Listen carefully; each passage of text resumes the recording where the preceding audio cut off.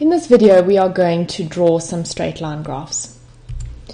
I'd like for you to pause the video and to try and draw these two graphs on your own on the same set of axes.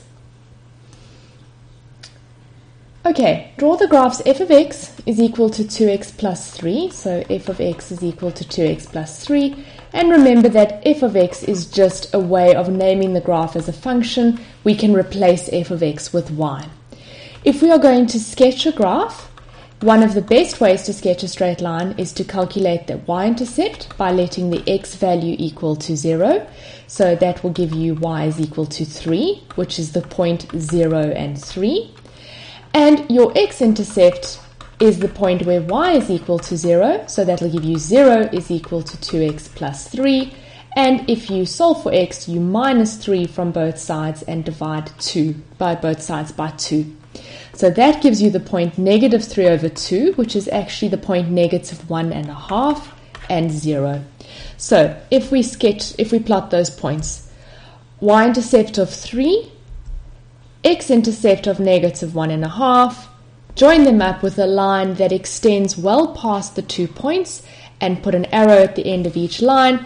And then the final step is to label the graph. Because this was given as f of x, we can simply label the graph with an f.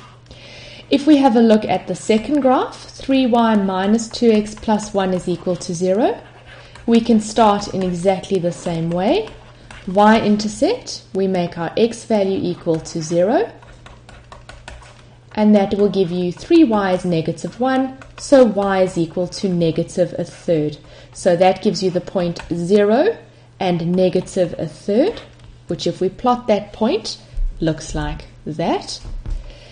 And if we find the x-intercept, we let our y value equal to 0. So that gives us 2x is equal to 1, so x is equal to a half. So that is the point a half and 0, which if we plot is over there. If we now connect the 2 points with a straight line, again extend the line past the end of the points and put arrows on the ends. And the last step is to label the line with the equation of the graph. It wasn't given to you in function notation, so you label the line with the equation of the graph.